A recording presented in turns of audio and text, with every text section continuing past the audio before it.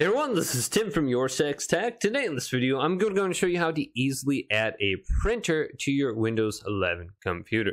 So just on the home screen here, let's go on down to the Start menu, select this, and go on over to Settings. Now under Settings, let's go over to Bluetooth and Devices. Then locate Printers and Scanners. Select this.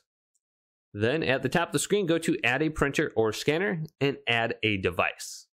Now, if the printer isn't listed, go to the printer that I want isn't listed and go to Add Manually. Now, under here, you can find a printer by other options. My printer is a little older. Help me find it. Select a shared printer by the name. Then add a printer using IP address or host name. Add a Bluetooth, wireless, or network discoverable printer. Add a local printer or network printer with manual settings.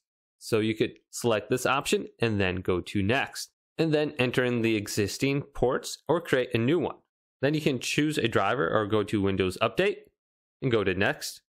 And then type in the printer name. Then you can type in the name, location, and comment and go to Next. And then you can go to Finish. And then it should show up under this list.